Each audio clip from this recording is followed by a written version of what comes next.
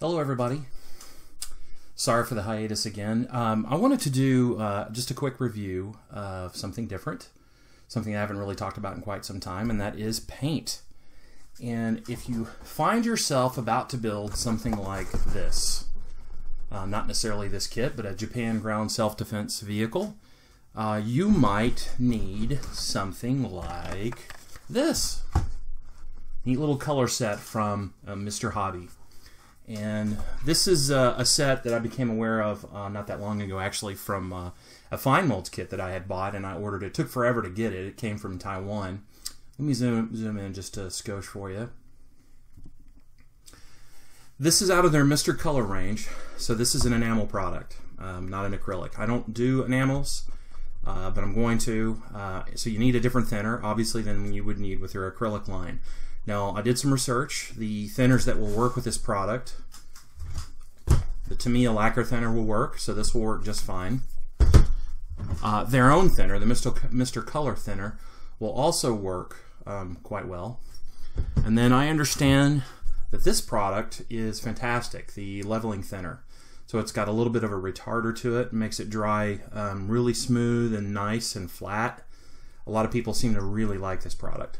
So any one of those three thinners or traditional lacquer thinner will work. So what this is exactly is a 3-color set for the Japan Ground Self-Defense Force vehicles from 1986 onwards.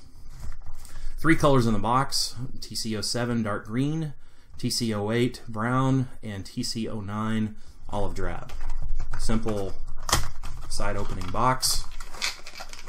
And what we have in here are 3 10-milliliter paint bottles, no surprises, for the 3 colors that are listed on the box. Now, I have never used Gunza Sangyo, or I guess now their parent company is GSI Krios.